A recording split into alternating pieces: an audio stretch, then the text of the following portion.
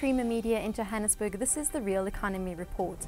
Backing a global trend that has seen a number of pharmaceutical firms withdrawing their manufacturing capabilities from emerging countries, Sanofi has committed to maintaining its production facilities in these markets, citing a recent €3 million investment to expand the manufacturing capacity for TB and HIV/AIDS medicines at its Tshwane-based site. Natalie Greve visited the revamped facility to find out more. An offshoot of the world's fourth largest pharmaceutical group, Sanofi South Africa's expansion project has enabled the local plant to increase its production capacity of life-saving drugs to 350 million tablets and capsules, or 10 million TB packs a year, servicing around 1 million South African patients. The expansion came as the company was awarded 95% of a government tender to provide TB medication to public healthcare institutions, making it the largest government supplier of these drugs, as Sanofi South Africa GM John Fagan explains. From a healthcare point of view, Sanofi are very aware of the particular disease burden challenges we have in South Africa. And of course, foremost in your mind is TB and HIV.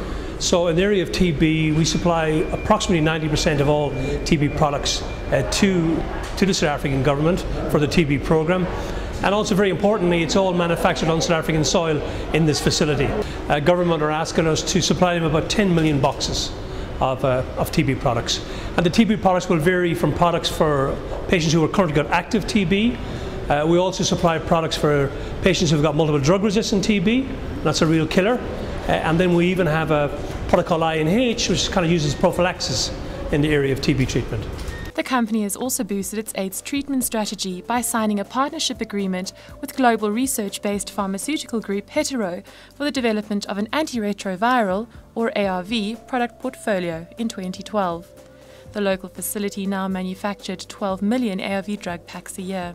Fagan said the agreement enabled it to deliver quality ARV products at affordable prices and to increase the manufacturing benefit of these medications in South Africa, as they were locally produced. In the area of ARVs, we contribute about 20% of the ARV tender. So a major player in the supply of quality products in HIV and TB to the South African government. Elaborating on the group's strategy to retain a presence in emerging markets, he added that sales into these regions represented almost a third of the global group sales, bringing in revenue of some €11.1 billion a year. You can't ignore where most of the people in the world live today is in emerging markets. And you've got to acknowledge the fact that the disease burden differs from area to area. And in the emerging markets like Latin America, or let's take Africa where we live, Africa typically, from a healthcare point of view, will be looking for quality vaccines, quality products for malaria, quality products for TB, and quality products for HIV. And Sanofi on the continent of Africa have got portfolios in all those areas. And we've got 7 manufacturing plants which can manufacture these products for African patients on the continent of Africa.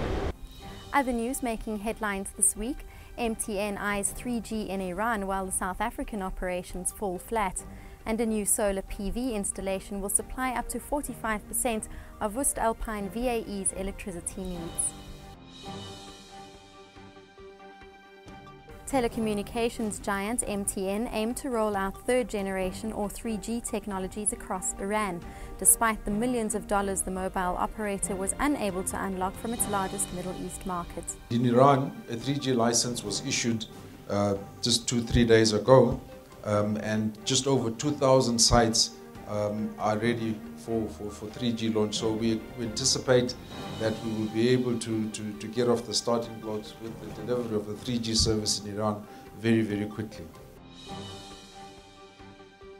A 353 kilowatt solar photovoltaic plant at turnout systems company voestalpine VAE South Africa's Isando premises will supply between 40 and 45% of the company's daily electricity requirements. We are part of an international group based in Austria.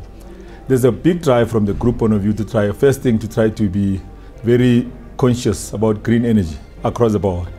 So, and then all our sister companies all over the world, they've tried to come up with concepts of trying to install some kind of alternative energy, not pure electricity from the coal. Other companies, they go into where there's enough water systems. Maybe some plants are sitting next to rivers, they would install a hydro system. So we thought, like, maybe we're in Africa, what option could we look into, what's available? So the concept of having the PV system came into being, like, you know what, that could be something that we can do, while the initiative is to try to save electricity. That's Creamer Media's Real Economy Report. Join us again next week for more news and insight into South Africa's real economy.